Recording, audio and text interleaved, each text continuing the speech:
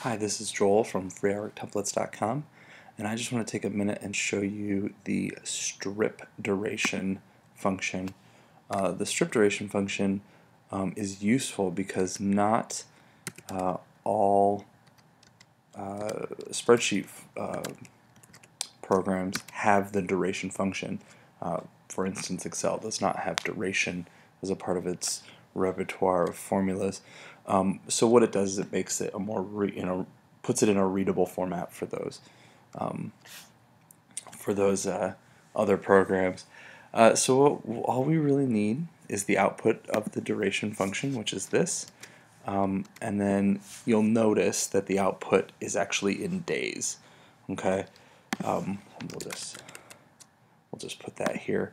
The output is the same as the duration to days function, and that is to make it a much more readable, much more usable output for other spreadsheet functions.